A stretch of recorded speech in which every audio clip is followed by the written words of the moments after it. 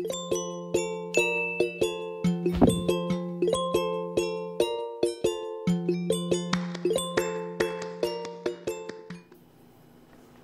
get started, I am going to be using 1 can of evaporated milk. This is a 12-ounce can. You could also use whole milk or heavy cream, but I like to use evaporated milk. I'm also going to be warming this in the microwave for around a minute or so, or until the temp reaches 105 to 110 degrees Fahrenheit, which is the perfect temperature for proofing dry active yeast. Okay, I've also dissolved 1 teaspoon of sugar in my warm milk off camera, and I'm going to be adding 2.5 teaspoons of active dry yeast. I'm going to sprinkle it into my warm evaporated milk and allow it to activate over the course of 5 or 7 minutes, or until you start seeing your milk get foamy and bubbly.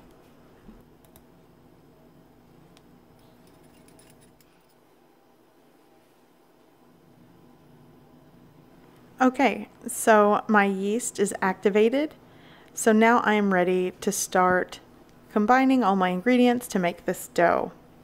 By the way, as always, the ingredients and measurements will be located in the description below this video.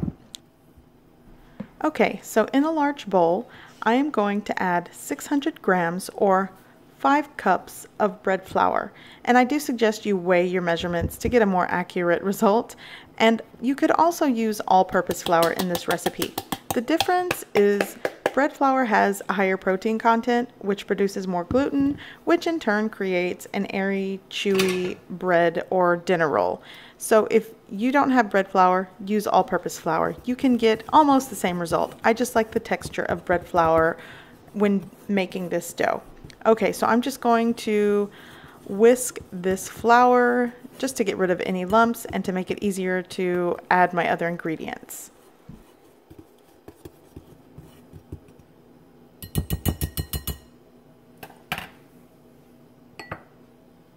Next, I'm going to add a 1/3 cup or 40 grams of dry milk.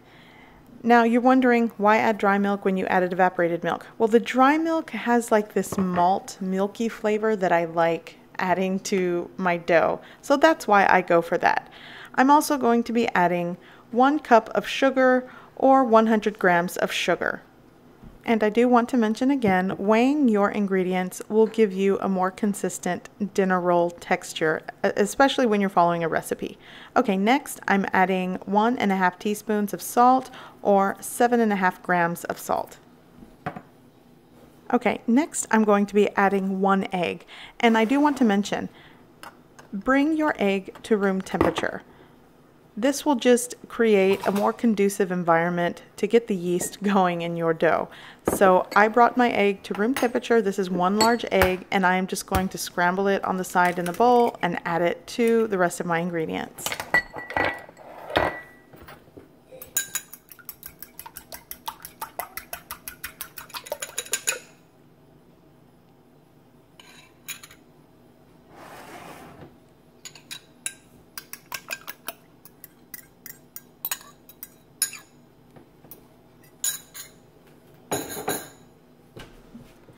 Okay, so next I'm going to be adding 1 tablespoon of oil. And now goes in my activated dry yeast and evaporated milk mixture right into the bowl. So what I'm going to do is just work the mixture, combine everything well, but I'm keeping it in the bowl. And eventually I am going to turn this out onto a work surface and work in the last ingredient, which is butter. But I'm going to show you something that I find very helpful when I'm not using a stand mixer. I'm going to be kneading this by hand here in a minute, but if you're using a stand mixer, you don't have to do this step that I'm talking about, because all of the work is going to be done in your stand mixer with the dough hook. You're going to knead it on a medium to low speed for 15 minutes. But if you are like me, and I don't want to pull out my stand mixer, and I actually like kneading dough. I like taking the time and kneading my dough. It's a labor of love, in my opinion. So I'm going to mix this dough, and you can already tell that, you know, with this bread flour, it toughens up quick because of the extra protein and the gluten that starts working itself in the dough. So I'm mixing everything in this bowl, And I will eventually turn this out onto my counter and work in 4 tablespoons of butter. But after that, I'm going to place it back in the bowl and just let it rest. So at this point, again, I'm just putting down the silicone mat because I don't want to lose this sticky, tacky dough all over my counter or my work surface. So I'm going to put down this little mat, and I will be folding in 4 tablespoons of unsalted butter. And I'm going to take some of that butter and actually spread it on the mat because, again, the dough at this point is so sticky and tacky. If you've never made this dough, you're going to think, what in the world kind of recipe is this? This is a disaster because it gets everywhere, and I'll show you what I mean. Now, you are probably wondering why I just didn't work in the softened butter or melt it and work it into the rest of the ingredients in the bowl. Well, that is a good question, and you probably could do that, but I am a creature of habit, and I've been making this dough for a while now, and for some reason, I don't know. I just find this method just stuck in my head, and this is the way I do it. So at this point, I'm scraping out all of this dough onto my mat, and I am just going to fold and knead in this butter. And this opportunity will allow me to start working that gluten, which is what's going to give us a chewier, airier texture to the dinner roll. So just with my clean hands, I'm going to scoop up the butter and place it right on top of this dough and just start working it in. Now, I'm not going to go crazy and knead. I just really want to work in the butter, and then I'll show you what I do next. And this actually helps the dough be less sticky when it is time to really knead and work the dough. So what I want to mention, at this point, I'm working in the butter. It probably looks like my dough is ruined. It is not. It just goes through these weird stages. But after I mix in this butter, it's going to take all of 5 minutes. I'm going to place it right back into the bowl. This is not the kneading, crazy kneading stage. I'm just mixing in the butter. But I'm going to place it into the bowl that I originally mixed it in, cover it, and let it set for 15 minutes. Then it will be a better texture and less sticky, and I can actually knead and work with it without losing it all over my work surface because it's a very tacky, sticky dough in the beginning stage. So I'm setting it aside, and if you're using a stand mixer, this is not for you. Skip this step, do everything in your stand mixer. But if you are kneading by hand, allow the dough to rest 15 minutes before you truly start kneading it. This will first help you work with the dough. It makes it more manageable without adding flour on top of flour because you really want to keep a soft, moist, stretchy texture of a dough. And if you start adding flour as you're kneading it, you're just creating more work for yourself because ultimately you want your dough to be stretchy enough to pass the window pane test or to stretch without tearing. So here I do have a little extra flour. I'm going to lightly flour my surface just to turn it out onto the surface, and I'm going to start kneading by hand. Now the kneading time varies. 15 to 20 minutes is what it usually takes me. I know you might think, whoa, that's a long time. If you want the texture of a soft, chewy, fluffy dinner roll, you got to put in some work.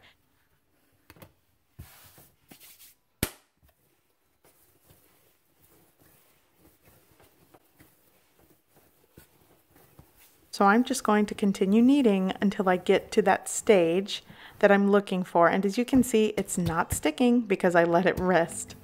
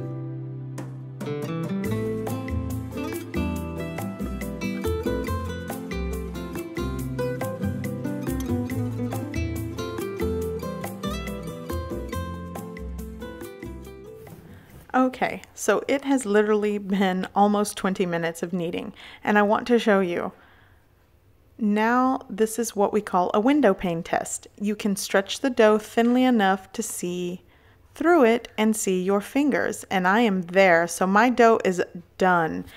Again, if you are kneading by hand, I'm not forcing you to knead for 20 minutes. You probably could do it in 15. It just depends on the muscle you're putting behind the dough, but it really does pay off when you reach the right texture and stretchiness of your dough. It gives you a better end result.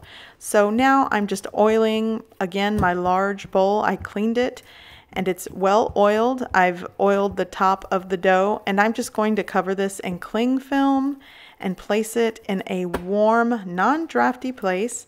The best spot in my kitchen is my oven. So again, I'm just going to wrap this in cling film and place it right into my oven with a bowl of boiling hot water. I just brought water up to a boil, placed it in a heat-proof bowl, and that'll just maintain the warmth. And I'm going to allow the dough to proof for 1 hour, or basically you're looking for a double in size. So the time will vary. It might take your dough longer to proof double in size, just like it might take you longer or shorter to find that texture when you're kneading. Okay, so my dough has doubled in size. It took an hour, so I am ready to start the next process.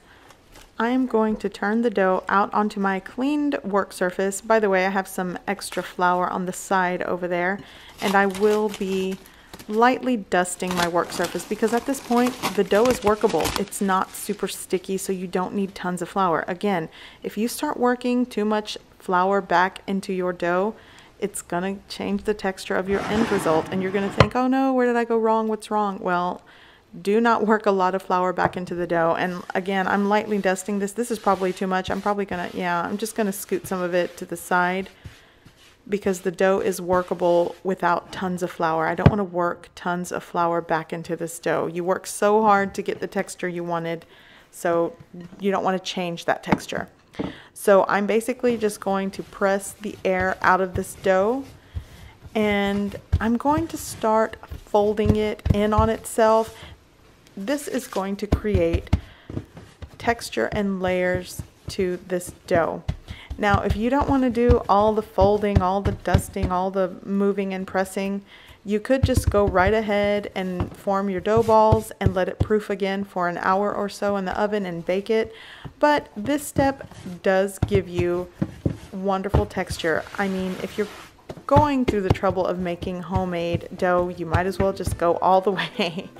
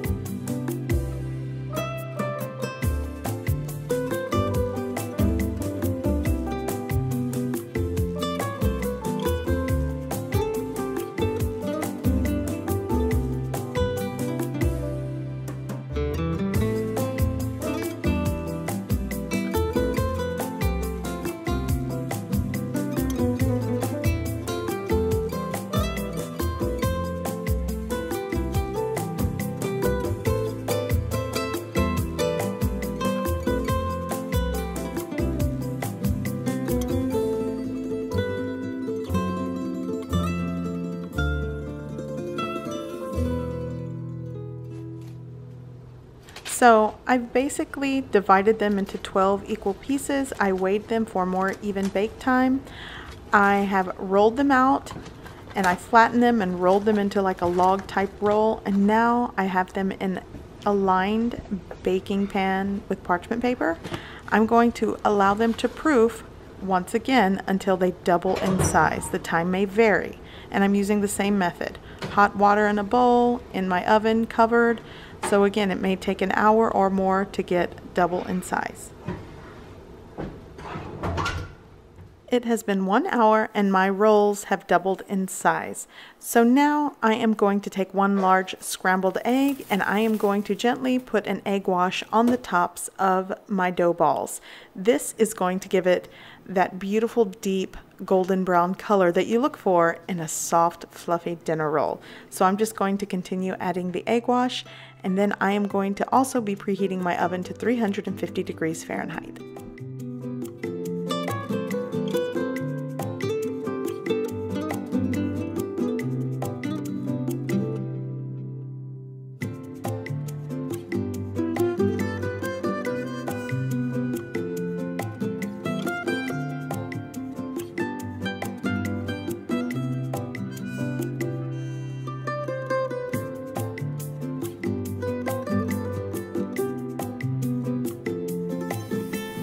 It has been 20 minutes and gosh, my house smells so good, and these rolls look divine.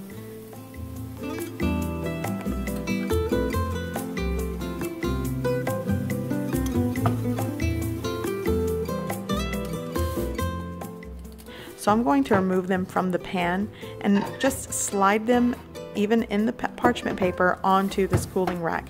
And this is one of the perks of putting a parchment paper, because you can kind of grab it like two little handles and just slide it over to the cooling rack. And I honestly can't wait to show you the texture and fluffy and airiness and chewiness of this roll. This is one of the reasons why I think bread flour really does work. You can still achieve a good texture with all-purpose flour, but I do taste a difference in texture when I use bread flour. And look at this, it's so hot, but I just want to show you the inside of this roll.